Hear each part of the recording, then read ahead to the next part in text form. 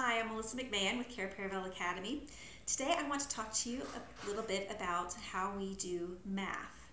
Now this might be a little bit controversial, but I'm of the opinion that it does not matter so much which math curriculum you choose, but that you stay consistent with it.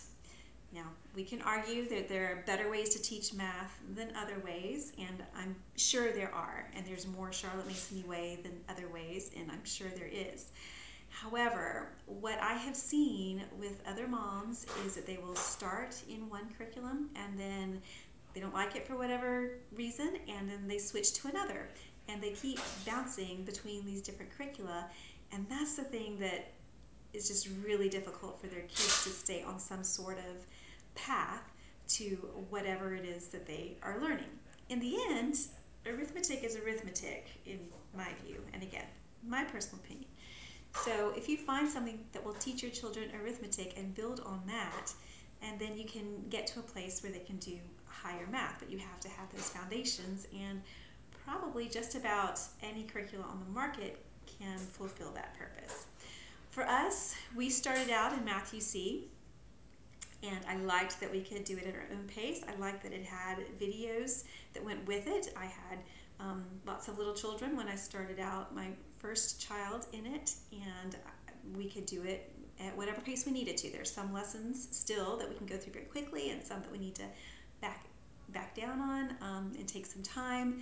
There are resources online for it, and once I had already invested in the videos and instruction book for my oldest child, it was not that much more expensive to just buy the workbooks for the subsequent children. So again, you can argue that other curricula might be more Charlotte Mason-y, but I really valued that consistency and knowing that we weren't going to miss any huge major gaps in their math, especially their arithmetic education. I also really liked that Math UC begins with the concept of algebra and the unknown very early, and it also emphasizes word problems from the get-go. And other curriculum might do that too. I don't know. I didn't research any. I did at the beginning, but I haven't compared it that much because I decided, well, we're just going to stick with this as long as we can. Now in our area, we do have a very good collaborative where we can pay the tutors to teach our kids math and science and other subjects too, but we've just used it for math and science and foreign language. So once they have hit algebra or geometry, I have hired those tutors to take on the higher math. For one, I just didn't want to have to review it for myself. I just knew that would take a lot of my time, and having other little children at home.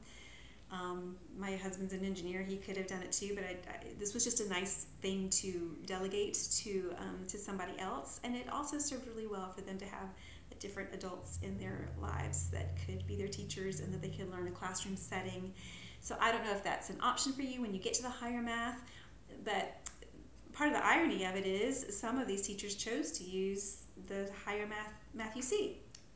So for pre-calculus and calculus, I think they both chose to use the Math UC books for that. So they saw some value there too. Math as itself, if it's just being incrementally moving forward, I think is just a good thing. So for instance, I don't schedule them out at the beginning of the year. I put that in my planning video. I leave it blank. I have that you're starting in Math UC Alpha, and then once we've done it for the week, I write what we've done. So some weeks, again, we can go a lot faster. Some weeks we might slow down a bit. Just depends. Also, I don't make them do every page. If they've gotten the concept and they can move on, we will move on. And that has worked well for us. My first two kids are interested in STEM fields. They're very strong in math now, and thankfully because this collaborative too has helped. And my next two kids look like they're not as math oriented, but they've done really well in their classes, and I think because they've had a really strong foundation. So let me encourage you, whatever it is that you find, try to stay consistent with it and just keep doing one thing after the other. The other thing is I have it as a goal to finish one level each year, but I don't freak out if I don't or if I go faster. So we just do the next thing. The nice thing about Math UC also is that it's not graded. You don't have level 1 and 2 and 3. It's alpha, beta, gamma. So they can figure out if they're below grade level, but it takes a little bit of figuring and a knowledge of the Greek alphabet to figure that out. So that has worked well too, that they don't feel behind necessarily, but we're just doing the next thing. So I hope you find that helpful and encouraging, and as always, blessings in your homeschool, and let me know if you have any questions. Thanks.